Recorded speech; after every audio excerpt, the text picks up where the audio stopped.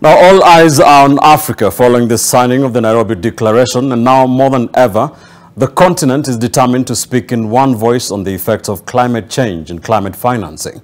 To some, this may be new. However, this is not the first time that Africa has signed a similar declaration. Azan TV's Helen Aura now reports there was a climate pact signed in 1990.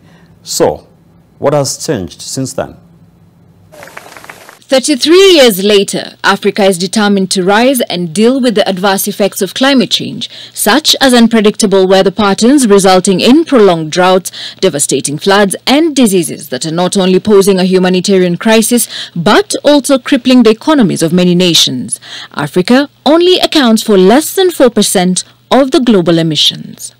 But what exactly makes this declaration different from the one that was signed in 1990 under the leadership of the late President Daniel Arap Moi? In 1990, the declaration sought to urge African countries to introduce policies which promoted diversification as a means of reducing economic and social vulnerability. They were further urged to enhance reforestation. Africa called upon industrialized countries to reduce their greenhouse gas emissions and accelerate the cancellation of external debt owed by the developing countries. The United Nations was tasked to support African countries in international negotiations. The private sector, on the other hand, was urged to increase its research efforts to develop environmental-friendly policies. 2023.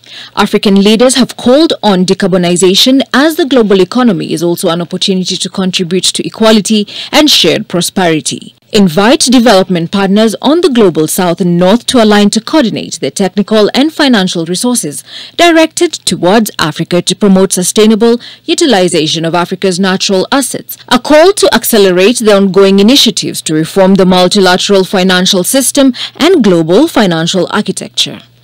Urge the efforts to refine the G20 common framework for debt treatment, but remain concerned that these efforts lack both the adequacy and timelines. Propose to establish a new financing architecture that is responsive to Africa's needs, including debt restructuring. Considering it has been 33 years and one would think the solutions would have bore fruit, but looking back, Africa has been bleeding. With increasing harsh impacts of climate change and impoverished economies, the recently signed Nairobi Declaration needs are not far apart. Now, more than ever, it seemingly is evident that the global North and South are yet to take responsibility of their mess, while, on the other hand, African leaders also need to be firm in their policies and in the race against time. Helen Aura, NTV. Thank you very much.